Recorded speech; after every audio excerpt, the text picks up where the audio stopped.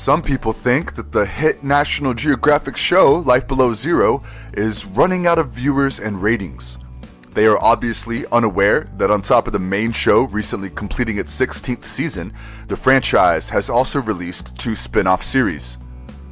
The first one was Life Below Zero, The Next Gen, and saw a good feedback, which is why it is currently already airing its 2nd season, with a promising possibility of a 3rd one.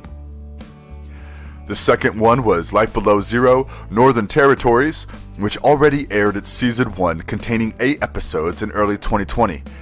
We have yet to receive any feedback, as per the ratings of the spin-off show, which leaves us in a dilemma to predict and research for its future.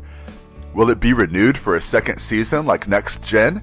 Is a question in everybody's mind, but it is unfortunately the one we do not have an answer to yet. We certainly found it entertaining, but forget about the updates on Season 2, there is limited information on the internet even about Season 1 and the cast members. While from a viewer's point of view, we can certainly see it being renewed for a few more seasons, the critical thinker in us doubts that the production team may already have their hands full with the main show and the original spin-off series. That being said, we will not be surprised as Northern Territories declares the dates for Season 2 in a few months. For those who have yet to watch the show, or simply forgot, or were not aware of the show to begin with, we will introduce you to the cast members to make you instantly more curious and interested. Becky Broderick. While the show has not introduced anyone specifically as a main star, Becky Broderick and her story is favored by most fans to become the Sue Aikens of the spinoff. Becky is young and still learning the harsh life in Yukon, but she has her dependable, knowledgeable husband, Dennis, with her, who has already taught her so much and continues to guide her to be completely self-reliant. Although from what we've seen, Becky can already handle herself pretty well. We did not call her the Sue Aikens of the spin-off series for nothing. You will see her cut firewood like a lumberjack and learn to shoot power moose hunting sniper rifles within a few minutes, proving herself as a natural. The most interesting thing about her, however, is that Becky is a mother to a 10-month-old daughter. She is 30 years old and left her suburban life in Sudbury, Ontario, to be with her husband, an Indian native of Yukon. She wants to raise her daughter in this lifestyle as well and make her a self-sufficient badass, in her words. She and her husband are dog mushers and own 11 dogs that help them to hunt and travel. In the winter, they will move to the husband's hometown of Letselke. However, before winter, they will have to successfully hunt for moose by the Teslin River, which will be food for them as well as their dogs. Pike Mike Harrison? If Becky gives us Sue Aikens vibes, then Mike Harrison is the one who resembles an older and wiser Glenn Villeneuve.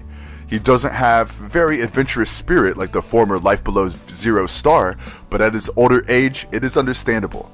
What he does share with Glenn is the lone wolf choice of lifestyle. Lindbergh Landing has been living in the Lindbergh Landing, Northwestern Territories for over 20 years, even accounting for the 7 to 8 months long winters that sometimes hits temperatures of below 50 degrees Celsius.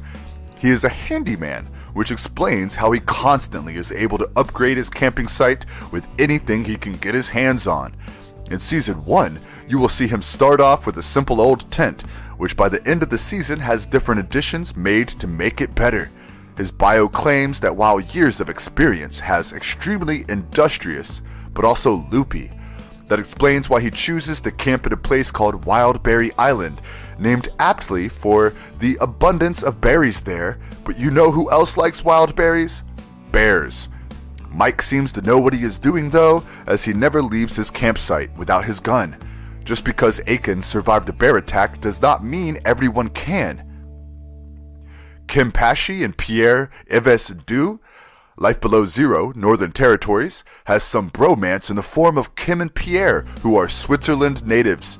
They met 15 years back and became best friends. It is unknown whether the two became best friends over their shared love for the spirit of the Yukon, as they say, or is it materialized in both of them together? They are hunters, trappers, and bushmen by profession, who have lived in the Yukon for 10 years, working one of the remote trap lines in the Yukon territories for the last 6 of those 10 years. Now, in season 1 of the series, their unyielding love for Yukon is driving them to build their own cabin. However, just 2 men building a cabin before winter is an extreme deadline with 100 things that can go wrong. If they don't succeed, they will certainly die without a home. Bentley Kakayevch. Another Native American to join the main cast is Bentley, a 25-year-old native born and bred in Wagamau Lake, an Indian Reserve territory of Oregon. Oregon is famous for being diverse, an environment contained with everything from dense forests to cold, wet swamps to rocky mountains. Bentley from birth has grown up around these parts, making him an excellent hunter and trapper in the parts. He too has a family to support, including his mother, wife, and 4-year-old daughter. His daughter is a firecracker, according to Bentley, and has an inquisitive nature. Thus, he plans to already teach his daughter the basics like fishing, like he had learnt from a young age. This cast member will certainly bring a lot of indigenous techniques to the table, entertaining us by showing off his ancestral ways of living. Doesn't every cast member sound so diverse, unique, and interesting in their own way? With a cast like that, there is no way that the spin-off series won't be entertaining. As of, will it be a hit? It all depends on you guys and your support, which will also determine the future of the series, so do not wait anymore and go see the new series.